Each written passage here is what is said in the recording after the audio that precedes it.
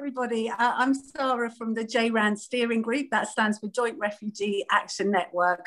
We're absolutely delighted to welcome Lord Alf Dubs today to our session on coaching and mentoring. JRAN is all about bringing people together, people and organisations that are working at the front line to share learning, knowledge, best practice, and also crucially to drive for action for positive change. In terms of mentoring and coaching, that's very much on the individual level, but also about creating spaces where all voices can be heard. And we're really looking forward to hearing from Lord Dubs now about his experiences as a refugee coming to this country, his learning, what's touched his life, and I'm sure all sorts of other things too. So over to you, Alf. Thank you very much. Good. Well, thank you for inviting me this morning, and congratulations to JRAN for the very important work that you're doing, and good luck to you in the future. Well, I came to Britain at the age of 6 as an unaccompanied child refugee from Czechoslovakia on a kinder transport, and I suppose I had all the experiences of coming to another country. I was very lucky in that my father had escaped beforehand. I should say this was when. This was in the summer of 1939, when the Germans occupied Czechoslovakia in March. My father left immediately. He was Jewish, and then my mother was refused permission to leave and got me on a kinder transport. So I had the sense of going into the unknown, but it was an easy journey. It was 2 days on a train, a bewildering journey, because I wasn't quite sure what was going to happen. And of course, when I got to England, I spoke Czech and German. I spoke about 3 words of English. So I had the usual experience of many refugees of having to try and learn the language, except to say that at the age of 6, it's straightforward. At the age of 6, you learn pretty fast, because survival in a school playground means you've got to learn. Whereas when you get older, it's more difficult. So I probably found it easier to learn English as a 6-year-old than would somebody who was 18 or somebody who was even older. So I have to acknowledge that that was fairly straightforward for me after the initial surprise at not being able to understand people. Anyway, it was a strange world. My father died soon afterwards. My mother did escape. So it was all a world of being a child, slightly bewildered still, but not as bewildered as I was on the journey. And actually, people were pretty welcoming. And I always felt that if only we could give the same welcome and the same opportunities to young people arriving in Britain today as I had, then it would be pretty good, because after all, I found it not too difficult in a way, although I had a somewhat bewildering start, arriving at Liverpool Station with a dog tag, having had a 2-day journey. So if I could move forward to today's refugees, my point of entry to this was, of course, trying to help unaccompanied child refugees get to this country. But then we had the situation of what can be done to help them, whether they're with local authorities or whether they're with their own families, if some of them have got here, and how we move forward with that. And what I felt was important was, in many ways, not to treat child refugees as somebody in a museum, as somebody who's quite different, but to try in any way possible to give them a chance to normalize their lives and to do all the things that refugees would like to do, which children here do anyway. So there have to be ways of helping them to move in. There were a lot of organizations that were set up locally to welcome refugees, and a lot of this has to be done at a local level. And they often ask me, what can be done? And I say, look, get involved, meet them, help them, sport and so on.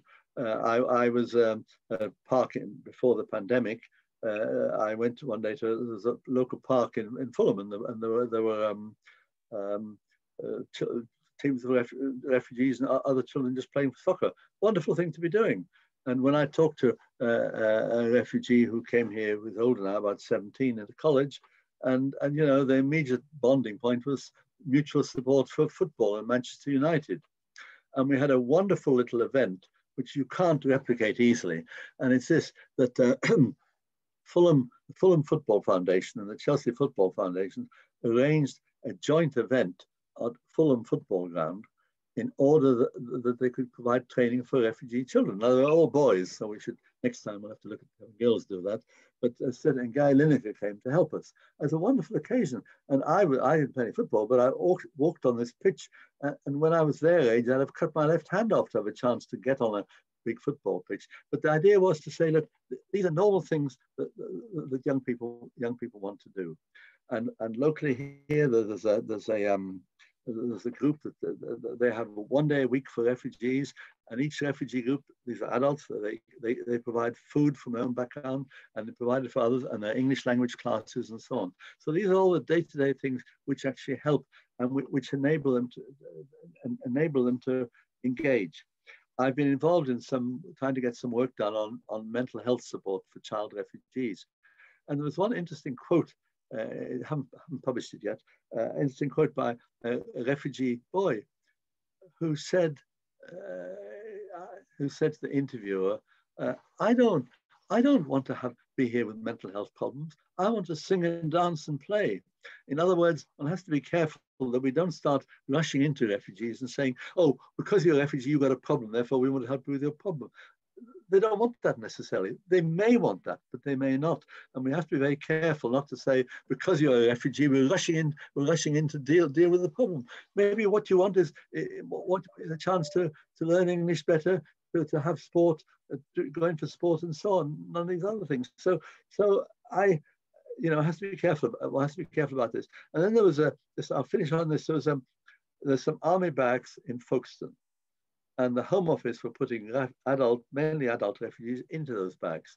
And we were shocked when we learned from a local support group what was going on there. I couldn't visit it because of the pandemic. Absolutely shocking. These were people who were in with not proper heating. It was in the cold weather, inadequate food, lacking proper mental support. And what was worse was they were sleeping in dormitories and they were mixing up people with COVID with people who hadn't got COVID. And we said, this is no way to treat people. And the Home Secretary said, oh, no, it's all right. The army, 15 years ago, the army used to occupy these barracks. Well, that was a pretty doubtful argument for saying refugees should be subjected to terrible conditions, particularly in the situation of COVID. So I think we have to be on the alert as to how people are treated and to give them a chance to have a better life than just being sidelined into an army barracks. So putting it all together, and I work mainly with child refugees, there are all sorts of things that can be done locally. There are ways in which young people can be helped. Schools can do a great job with this. And so I welcome the initiative you've shown, and I believe that you can help to make the life of refugees better, more tolerable in this country where there's still hostility, and help people to have as normal a life as possible so that they're part of our local community rather than being treated as somebody special or different. So thank you for what you're doing.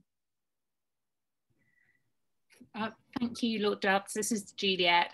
I work with JRAN. I wanted to ask you, through your life, this session's about mentoring, and I wanted to ask you if there's been a time where you have been mentored and it has had an impact on your life. Well, I don't think I have been. No, I had to learn English, and then I was at school, and there wasn't much an opportunity to be a mentor. I have to say, had I been, life might have been a lot easier in some ways in the early days when I was here, because my mother did escape. My father died, so my mother had to do things. And of course, she was much more obviously a foreigner than I was, because her English was very poor compared to mine. So the answer is, it would have been very helpful to me had I had such mentoring, but it wasn't an opportunity open in 1939, 1940, 41. And I suppose later on, have there been moments where you have been a mentor and your mentee has had an impact on your life, or there have been people that have impacted on your life when you perhaps didn't expect them to? Well, difficult. Of course, I've met quite a few of the refugees who've come here, and I have talked to them. And sometimes I had one young man then, from Syria, and he actually came to work for me in Parliament. This was before the pandemic. Came to help me in Parliament for a little while, and I think that was a positive experience. And he and I also did double acts talking to schools and so on, where we told them about the refugee situation. So I met a number of refugees who came under some of the legislation that I was able to get through and talk to them and discuss with them what they're doing. So in that sort of rather informal way, I have met people, we have discussed things, and many of them want actually want to know more about what they can do in life and so on. I had a young Syrian standing in front of Parliament on the Green, and he said, "You know what I want to do in life?" And I said, "No, you tell me." He said, I want to become a member of Parliament." So I thought, that's terrific, terrific. Just improve your English a bit and you can do it. So I've had lots of discussion of that sort, which I hope they find helpful, but they were very informal chats rather than anything else.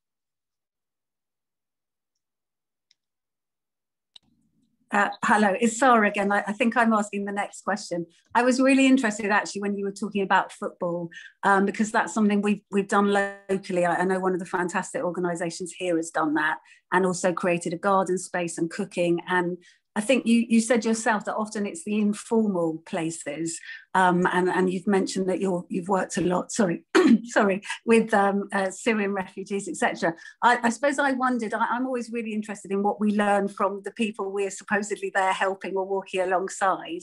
What do you think you've learned most from the people you have informally mentored as such?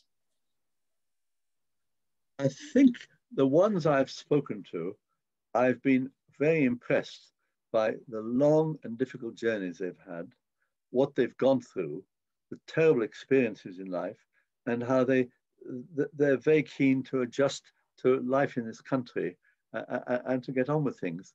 And in a way, it's almost difficult to understand how some of them could have had the most awful experiences they've had, and yet they've come out on top of it and are being very positive and are quite eager to meet politicians, because they say, well, we politicians are the ones who change the legislation to enable them to come here. So what I've learned from them is the strength of character. Let me tell you a little story. I was at a refugee camp in Syria, and I was talking to a Syrian boy about 16 or 17, and he'd finished it. The camp's quite a good one. It's got water and electricity and sanitation and so on, and prefab buildings, unlike the terrible situation in Calais or on the Greek islands, which is too awful to describe. But this young Syrian man, he'd finished his education in the camp, and I said, "What now?" And he said, "Well, I can't get a job in the camp. I can't get a job outside the camp. What do I do? And it's not safe to go back to Syria." And really, what it set me thinking was the word is hope. If we can offer people hope, then that helps them to cope with very difficult circumstances if there's some hope at the end of the line. And I think one of our duties is to give people hope. And I think both those that are trying to get to this country to give them some hope, and those that are being mentored, I think the key word is hope. If we can give people hope and open doors to them so that they feel that there's a life ahead of them. So I learned really the strength and the resilience people have shown. And if there's a hint of a hope that they're willing to put up with awful things in order to reach a destination in their lives and get on with it. And so what I've learned is very humbling. I've also learned of the young people working with refugees and the way they're willing to work and support and help refugees. I should say a bit more about that. In the jungle in Calais, or what I've been to Calais several times, or what left of the jungle, people sleeping under tarpaulins under the trees, and they're young people who are working as volunteers with NGOs to help and support refugees. And I think that is pretty good, because they're in a difficult situation, and one can then make the connection between them and when they come here. And there was an older woman I met, a firefighter, who gave up firefighting to support young people in the jungle in Calais, and who's now doing the same thing in Birmingham. And she's providing ongoing support and contact and links. And this is pretty good, because some of them don't have any links, and if one can create links and contact and somewhere they can turn to for sort of day-to-day help and advice, which otherwise they can't easily construct for themselves in their early days in this country.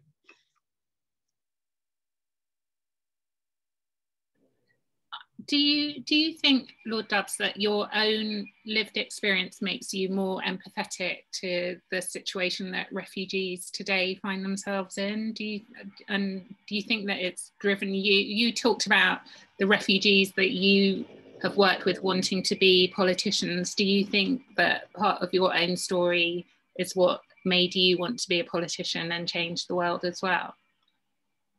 Well, okay, well, can I go back? First of all, I've only met one refugee who said to me openly, he wanted to become a British politician. I've met several who say they want to help in their local communities and work there. So I'm not trying to push people into politics, good heavens. You'll blame me if they all start wanting to become MPs.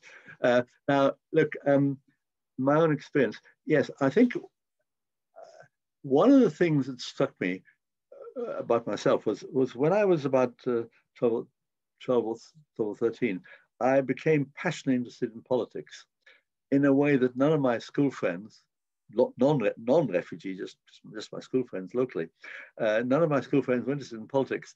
And I think it's because I was trying to understand why what had happened to me had happened. You know, I was puzzling out the reason for my having to flee from the Nazis and so on.